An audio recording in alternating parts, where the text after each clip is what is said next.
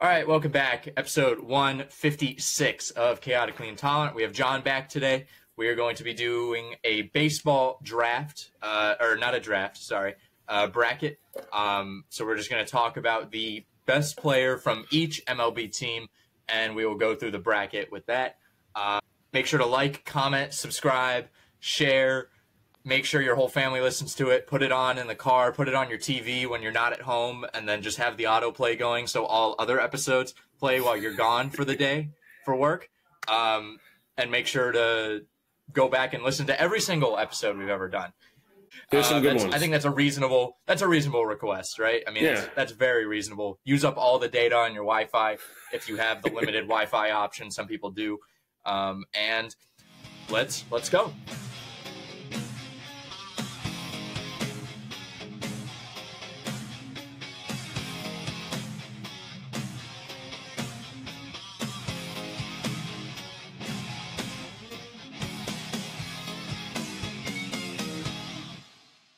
All right, so let's jump into this bracket. I'm going to share my screen.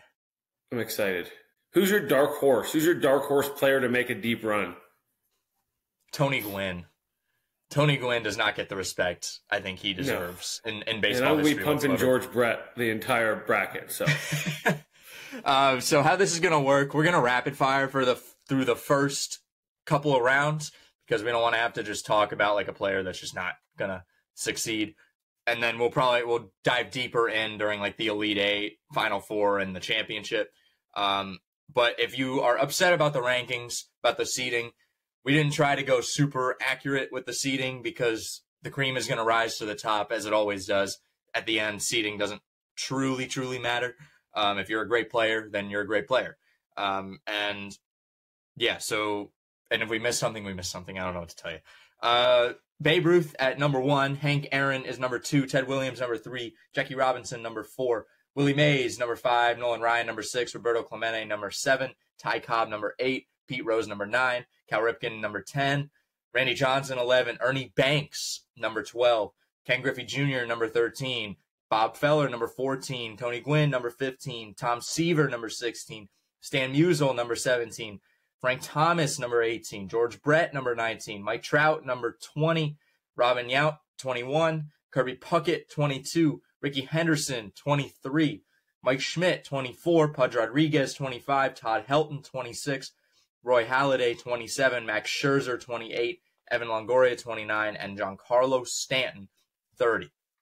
So Babe Ruth gets the bye, and Hank Aaron also gets the bye because there are 30 players. Stan Musial and Tom Seaver. Where are we going? That's tough. Musial, 3,600 hits, almost 500 home runs. Let me see. Yeah, 475 and a 330 batting average career. 128 career WAR. That's wild. He had incredible stats. Tom Seaver, 300 and something wins, but body of work, Musial. Yeah, I'm gonna go Musial as well. I feel like playing for the Mets dings you a little bit. Yeah. I mean, that was the Miracle Mets. That was the 1969 Mets. But I feel like also as a pitcher, you do get dinged a little bit. I think position players, you just do more. You're playing every day versus a pitcher pitching every 3 to 5 days in that time period. On to the next one, Pete Rose and Mike Schmidt. So I know you are an active hater of Pete Rose. You think he is he's equivalent to Jeff Epstein? He's that bad. Maybe not that bad. Not that bad. When you're in the same conversation, that's bad. Mm-hmm. If you're like in a group of Jared the Subway guy, Jeff Epstein, and Pete Rose, not a good thing.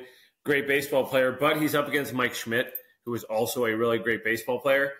If we're taking into consideration any kind of like morals, Pete Rose is eliminated. However, I would say he is a better baseball player than Mike Schmidt, unfortunately. Hey, so Mike Schmidt won 2 MVPs. He led the National League in home runs 8 times. He had 548 total.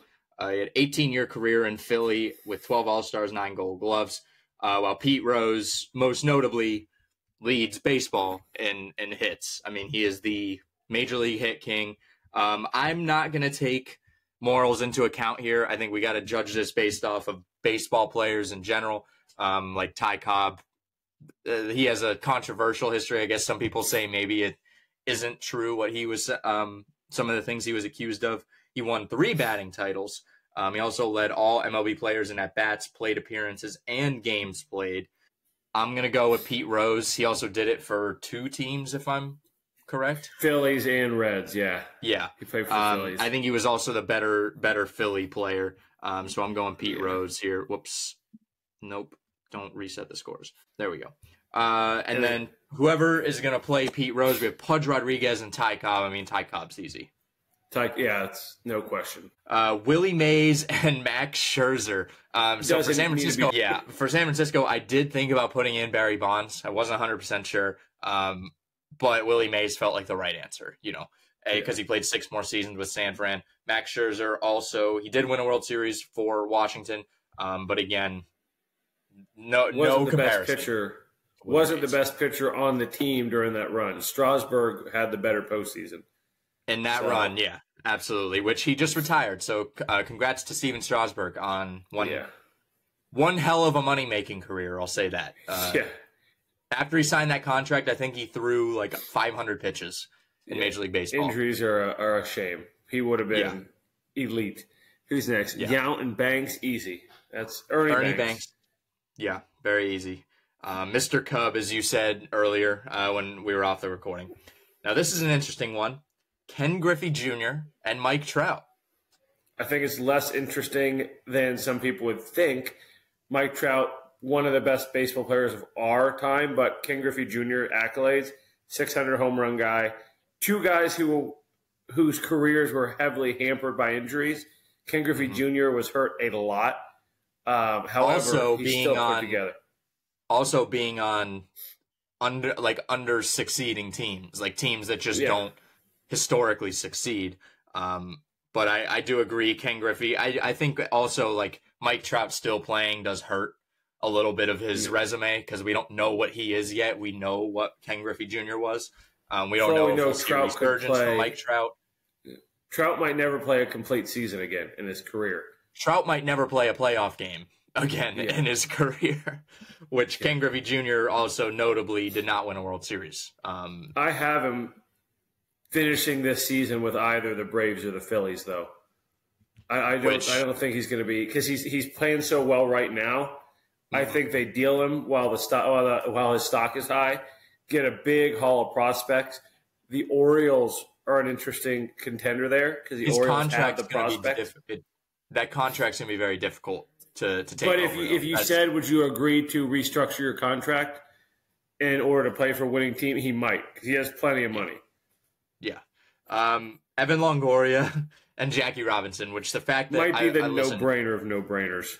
Evan Longoria has had a great career, as a ball player. He famously the home run in game 162 to send the Rays to the playoffs, but good Lord, like how are we talking? Why is Evan Longoria on a list of best baseball players of all time? Yeah. And the next one, and I'm shocked that the Rays couldn't claim Stanton. Wade Boggs as I don't think their greatest player Ted of all Williams time right now because he's going to have a tough bracket ahead of him. Yeah, Ted Williams, easy. Also, going to be cloned in a few years. That's true. We will see him probably within the next 10 years. We'll have to do a bracket again in about 20 after his 10-year career as a clone, and we'll see. George Brett and Bob Feller. I mean, it's tight, but I'm going to have to go with George Brett. 3,000 hit guy, World Series champion, Kansas City lifer, now in the front office as part of his deal, his last contract with the Royals. We couldn't compete with what the Yankees were offering him, but effectively we paid him for his life because he's now an executive. We're still technically paying him for his playing career. So technically two-time World Series champion, once as an exec, once as a player. George Brett has he has a statue, 13 All-Star appearances, won MVP in 1980 after he hit 390, which is crazy. He also retired as a 305 career hitter with 317 home runs. Bob Feller And I'm also going with George Brett here, which is crazy. 279 complete games, but a 3.25 career ERA, which isn't horrible. That's not horrible whatsoever. But I think back then, especially, that's worse than I think you would expect. There are guys putting up like 1.5s and 1.4 ERAs. Yeah, so I'm going George Brett here, which again people might not be super happy about. I'm not sure. Randy Johnson and Kirby Puckett. Randy Johnson, most notably known for closing out the end of Little Big League. Clearly most notably known for that. One of the greatest strikeout pitchers of all time. Mm-hmm. Now, did Kirby Puckett? He did. He's a heck of a photographer. Absolutely. I don't know. Kirby Puckett. I'm just going to double check. He won 4 consecutive Cy Youngs. Yeah, and Kirby Puckett is neither a 500 home run nor a 3,000 hit nor an elite type MVP type guy. Did he ever win? No, he is in the Hall of Fame, 10-time All-Star. No, I'm going Randy. Gotta be. In his time with the Diamondbacks, he went 118 and 62. He had a 2.83 ERA with 2,000 strikeouts and 1,600 innings. When people were on steroids, and he was still putting up numbers. If I was going to say, give me a pitcher to pitch one game, I need a win to save my life, it's between Randy Johnson and the next guy we're going to talk about here. One of the next guys. Roy Halladay and Nolan Ryan. Nolan Ryan literally invented the fastball. Basically, it feels like he invented like the 100-mile-an-hour fastball. 6 no-hitters, or is it 7? Is it 7? 7 no-hitters, no Cy Youngs. 7 no-hitters, no Cy Youngs. Roy Halladay, great pitcher, but I mean, it's Nolan Ryan. That's all we have to say. Roy Halladay did throw a perfect game in the playoffs, which was incredible. However, it's Randy Johnson. I mean, it's Nolan Ryan. Yeah. I mean, well, and Roy Halladay, that was for Philly as well. Yeah. So. You're right. We got him in as a Blue Jay. Toronto. He is in. Yeah. Next one is Roberto Clemente. Yeah. Todd Helton, congrats on being inducted in the Hall of Fame, but Roberto Clemente is the greatest right fielder of all time and one of the greatest people of all time. So, yeah. Rickey Henderson and Cal Ripken Jr. Rickey Henderson is the man of steel. He is the steel king. The amount of bases that he's stolen, is thinking about the number compared to how bases are stolen today is insane. It is insane. We can even look up. Let's see, MLB. So we have the Man of Steel versus the Iron Man. That's true. Superman wins that fight every single time. Nobody tell me any different that Superman would lose to Iron Man. That is so Marvel recency bias. They did a crossover in the 90s with Marvel and DC, and I'm pretty sure Superman did hold. But Thor's hammer, I'd still never know how to pronounce it. Mjolnir. He was able to hold that, and Iron Man never was. So don't come at me with that bullshit that Iron Man could beat Superman. That's crazy. So are you going with Rickey Henderson based on that? I would take Rickey over Cal. Maybe I should. I would. I would say straight up, I would rather have Rickey Henderson than Cal Ripken. Okay, Cal Ripken's consecutive game record is incredible. He's an excellent player. I think his legacy is inflated because of that record more than his playing career. Granted, super great player, but when I hear people talk about the greatest of all time, they want to put Cal Ripken Jr. in the discussion, and I think that's lunacy. Rickey Henderson led the league with 130 stolen bases in 1982. Yeah. And that is so for context, if you want to look at it, Jorge Mateo in 2022 led the American League with 35 stolen bases. Yeah. And last year Acuna had 70. And it's still 73. Half of. And people, they stopped the game. So they could celebrate him picking up 73, and Rickey Henderson had almost double that, which obviously, that was, it also had to do with the home runs, but still. Yeah, but that Rickey is Henderson's really fat. He also had 3,000 hits, 297 home runs, and 111 career WAR. So he's not just a stolen base guy. He's one of the elite hitters. he could hit for power. His 3,000th hit, or was it his 3,000th hit, or when he set the runs, the total bases record or runs scored record, he hit a home run to do it. I think it was his 3,000th hit. He hit a home run to do it. I want to look up Cal Ripken just real quick. Cal Ripken, 19 All-Star games and won 2 MVPs, as well as he beat Gehrig's consecutive games played, and he had 430 home runs. That's really tough. I would still go Henderson. Although, and I'm by no means a Cal Ripken hater. Cal Ripken, his wife slept with Kevin Costner, and the Orioles had to knock power out of the stadium so he could go beat up Kevin Costner. So is that a real thing? No, I have no clue. I think it's a very crazy rumor, but he was cucked by Kevin Costner. So then Ricky Henderson. I'm going to go Ricky Henderson. That's our first upset. That is our first upset of the day. I guess our first big upset because George Brett over Bob Feller. And then Tony Gwynn and Frank Thomas to play Hank Aaron in the next round. Tony Gwynn, move him on. Tony Gwynn manhandled by Hank Aaron in the next round. Tony Gwynn, I have to look up his stats about strikeouts. He struck out like 39 times in a season once. He had more 20-year career. He averaged 21.2 Ks per season. He had more. Hey, dogs. No. He had more college assists than career strikeouts. He's incredible. And give him his flowers now because this is where the road stops for Tony Gwynn, unfortunately. Yes. I mean, this is not. Do you want to start from the bottom? However. Yeah, let's start at the bottom. We'll move our way up. Hank Aaron. Easy. Hank Aaron. Send him on the way. He's going. Moving on to the next round. Roberto Clemente and Ricky Henderson. Clemente, easy. No problem. Randy Johnson and Nolan Ryan. This one's a tough one.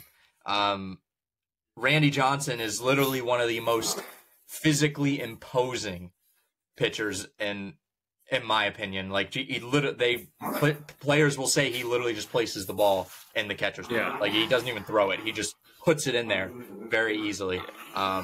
Hey, Cookie and Ricky. They're not happy. They're not happy about me talking up Randy Johnson. Yeah, okay, so Randy Johnson is a better pitcher than Nolan Ryan, and I stand by that. However, Nolan Ryan's career stats are unbelievable. It's like you look at it and you think you're looking at somebody from the 1910s who just pitched 9 innings every other day. But Randy Johnson did it in the steroid era. Yeah, but Nolan Ryan struck out like the most. Did he have 4,000 strikeouts? I forget the exact number, but it's mind-boggling. 5,719. I said 4,000 because 4,000 is a ton of strikeouts, and he had 5,700. Yeah, we got to go with. I think we got to go Nolan Ryan here, which is like I can't believe that Randy Johnson's getting bounced in the second round because I love Randy Johnson. I think the thing that does hurt him as well, like his legacy, is kind of that back end where he went a bunch of places and he wasn't. It was quite bad. Played for the Giants. Listen to this, Nolan Ryan. 7 no-hitters, 12 one-hitters, 18 two-hitters, 31 three-hitters, all complete games. Then, stop it. Stop. God, these dogs. He also has the lowest career batting average allowed at 204. The next most no-hitters is 4. He has almost double the amount of no-hitters as the next guy up. Yeah, I'll go Nolan Ryan here, which is sad. It's sad that Randy Johnson gets bounced so early. Ted Williams and George Brett. I mean, Ted Williams literally went to war and then came back and was exactly the same player. We have to bounce George Brett. I'm sorry. I'm casting my vote for George Brett, and then we can move Ted Williams along. Yeah, Ted Williams. Which is unfortunate. I mean, George Brett. Okay, so George Brett technically is the closest to Ted Williams' 400 mark. They would say Tony Gwynn, but Tony Gwynn did it in the shortened season. Tony Gwynn hit like 395, but it was the lockout shortened season. Not that I don't count it, but there is definitely it's iffy there. If it's a shortened season, it just doesn't count. If you're not playing the amount of games that you normally play, like it's unexpected, I don't think it counts. George Brett said he had reporters knocking on his door at 3 a.m. trying to get an interview with him in like the last 4 weeks of the season. He had to hire security so that he could sleep. He had to hire guard dogs because reporters were climbing the wall in front of his house trying to get pictures of him and get just like a snippet with him about the pressure of a 400 season. And he would have done it, he says, had he really been able to just focus on baseball. But no, the media is part of the game. So Ted Williams had to focus on war. Yeah, World War II. Yeah. So and he hit 400. Yeah. So I'm going to give it to Ted. I'm just speaking my piece on Brett. And next up, Jackie Robinson. Ken Griffey and Jackie Robinson. Jackie. Yeah, it's got to be Jackie. It's got to be. Willie Mays and Ernie Banks. Although he is Mr. Cub, Willie Mays is a top Mr. 5. Baseball. Mr. Baseball, top 5 ball player of all time. Oh, 100%. Moving him on. Pete Rose and Ty Cobb. These are the two worst people. Like two of the worst people. Oh, my God. In baseball. Pete Rose versus Ty Cobb. How many people do you think would show up for? How many people do you think would show up for Pete Rose's funeral if he died right now? Because like 4 people showed up to Ty Cobb's funeral, not even his own family. As many as I think he would get more. The gambling community is very tight, very tight. Definitely more than who's showing up for OJ's. All right, Pete. I think I put the over. I think I set the over under at 15 people showing up for OJ's funeral. So, Pete Rose again, the all-time hit king. Ty Cobb broke Ty Cobb's record. Based on that alone, Ty Cobb also at one point was the hits and the stolen base king. So he had his record. Also played. He played before there were black people left or allowed in baseball, and they played with like a piece of rolled up leather as a baseball. So it's probably a lot easier to steal second. Yeah, when the base is a burlap sack and your ball is just a bundle of leather. So yeah. String is like string and leather. That's all it is. It's not even tied together. They just like glued it all. They didn't really wear mitts either. It tells you how hard they were actually throwing. Their mitts. Babe Ruth and Stan Musial. Musial. I keep saying it wrong. I think. I do think Babe Ruth is one of the more overrated ball players of all time. I agree. But he's better than Stan Musial. He's Babe Ruth. He is better than Stan Musial, but he is one of the most overrated ball players of all time. He's also better than Pete Rose. Era. Also better than Pete Rose. Better than Pete Rose. I will give it to them. Pete Rose, again, the all-time hits king, but Babe Ruth, he's Babe Ruth. Like, I think he's also synonymous. I think you do have to take that into account as a ball player, just as a ball player, is how impactful they were to baseball. Babe Ruth has to. You can't knock him out this early. He is the Michael Jordan of baseball. He's the reason baseball gained like popularity across the country. They started broadcasting baseball games on the radio so people could hear what Babe Ruth was doing. Mm-hmm. So it's just like he was also an accomplished pitcher as well. So you can't forget about that. Before when he was with the Red Sox, he was a very accomplished pitcher, and he wasn't always slow. That's true. Babe Ruth could steal also, bases in his prime. The trade of Babe Ruth literally buried the Boston Red Sox franchise for 86 years. And he built Yankee Stadium. I'm not sure I believe that he built the entire city of Boston. But they say it's the house that Ruth built. Oh, old Yankee Stadium? Yeah. Yeah. Babe Ruth doesn't have 3,000 hits.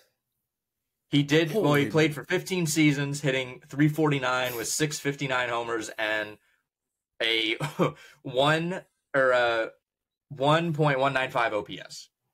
Yeah, that's pretty damn good. Although he is not the hit king, he's not even close to the hit king. So he's Willie Mays of the home run kings. Yeah, Willie Mays and Jackie Robinson, two of the pioneers for baseball, especially like black baseball in America. That's so hard. This is the toughest one yet.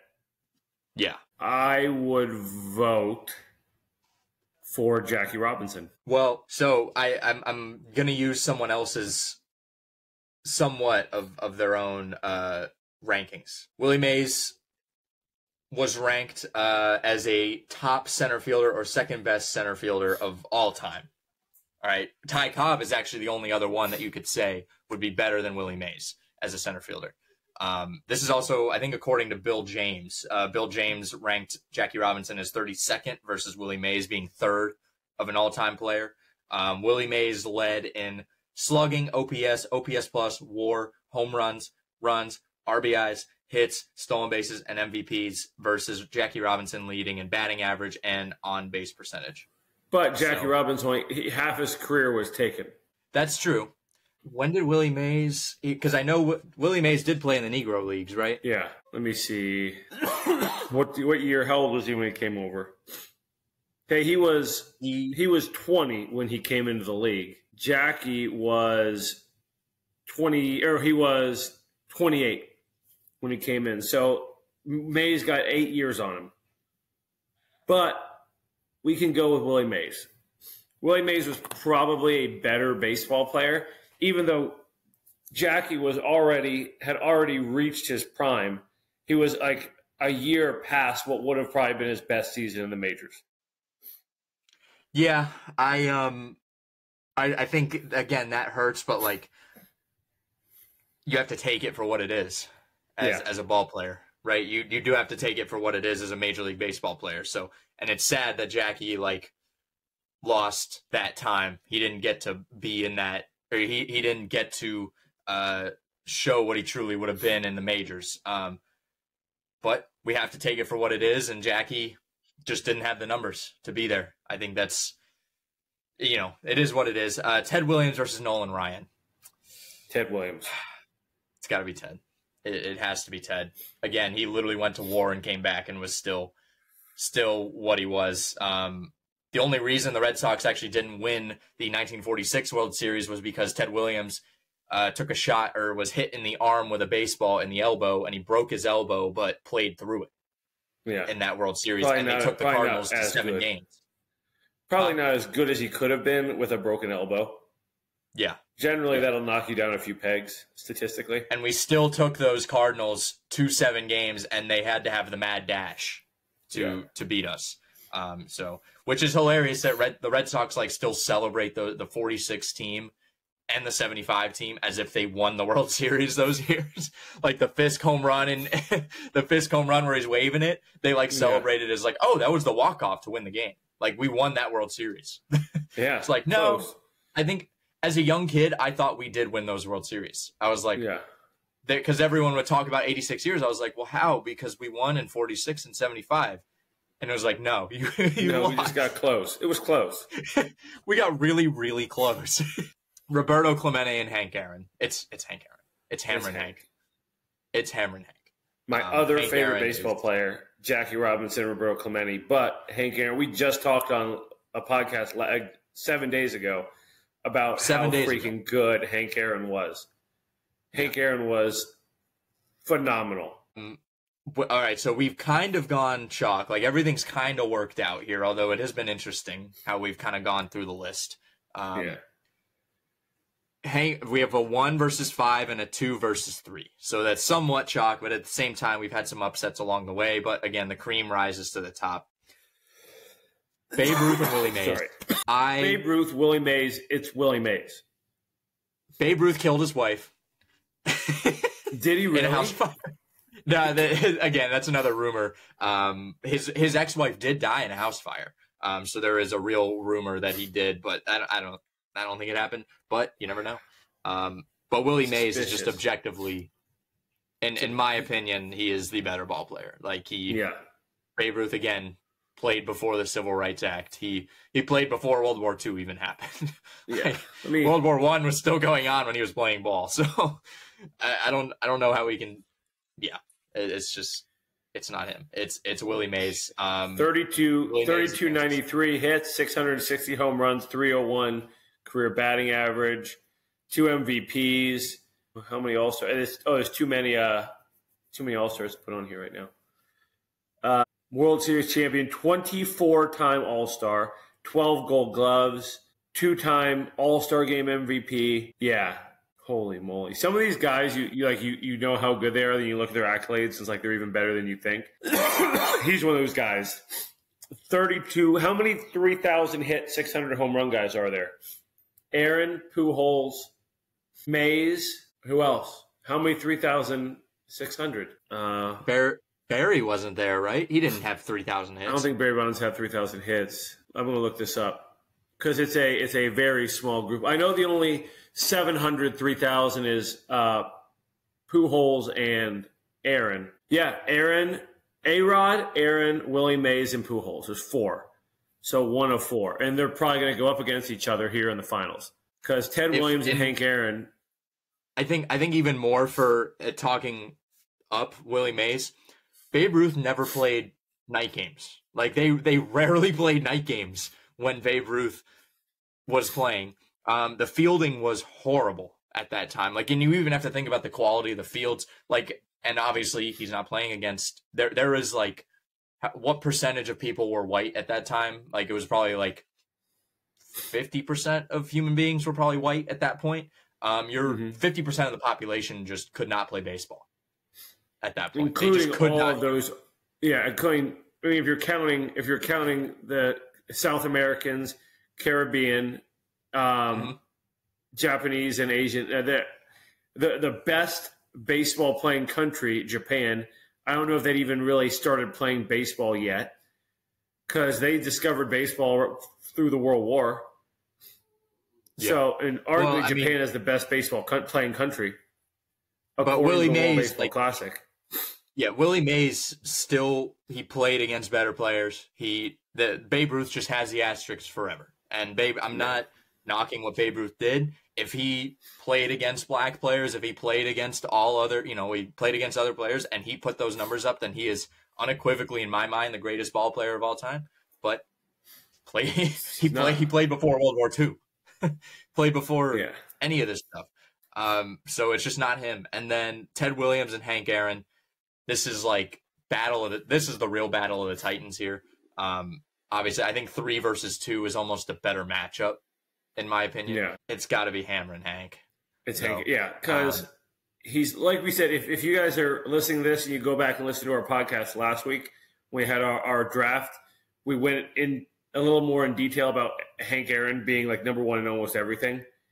Total bases, RBIs, runs scored, second all-time in home runs, 20 seasons with 20 or more home runs. He's a monster. And for 3,700 hits, he's third all-time in hits and second all-time in home runs. They just did a thing on MLB Network, too, Hank Aaron Day, to commemorate him hitting number 715. 700 home runs, 37. You take all of his home runs away, he's still a 3,000 hit guy.